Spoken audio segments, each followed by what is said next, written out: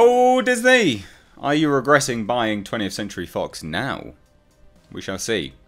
So, X-Men Dark Phoenix is stated to have directly led to Disney's large third quarter loss. Now, there was a very recent Disney's earning call. So, it's just an earnings call down to all the board members and things like that. CEO Bob Iger revealed that Dark Phoenix was partly to blame for their third quarter loss, amounting to $170 million in operating costs. Because of this, the House of Mouse then decided that they were going to refocus output.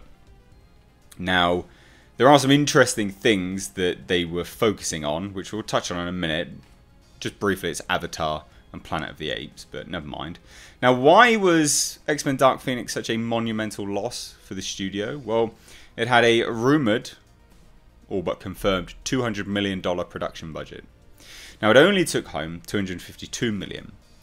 So even if we don't factor into the fact that we have marketing budgets on top of that, we also have ticket stubs, we also have theatre percentage, takes, things like that. It was a loss. Anyway, it was a loss. But then you factor all of that on top of it, hundreds of millions of loss. Huge.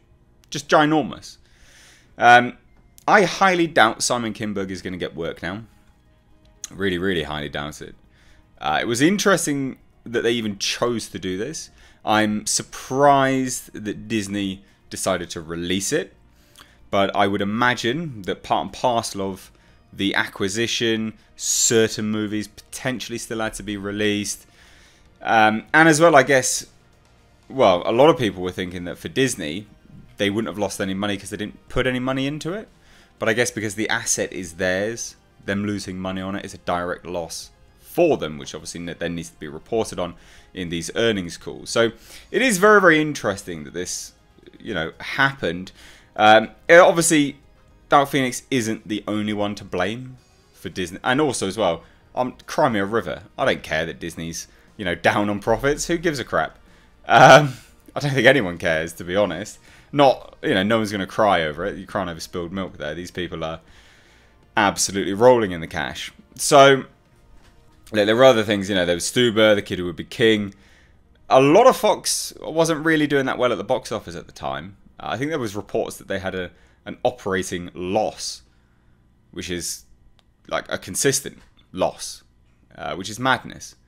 But anyway, there you go.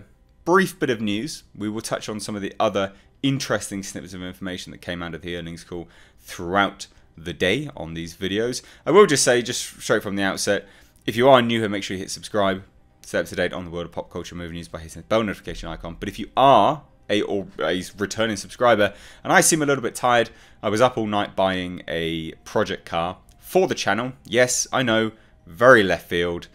It's another one of my passions, and I want to do some videos on it. So expect some videos coming very, very soon, especially a reveal video. It is the cheapest, no spoilers, but it is the cheapest forged engine car of its type in the UK. But it's not without its problems, which will become very, very evident when I do the videos. So hopefully you guys will stay tuned for that, because that should be quite good fun. But anyway, I've rambled enough. I hope you enjoyed this video. If you did, leave it a like. Please do share it. And guys, thank you so much for watching. I'm Mr. H. Take care.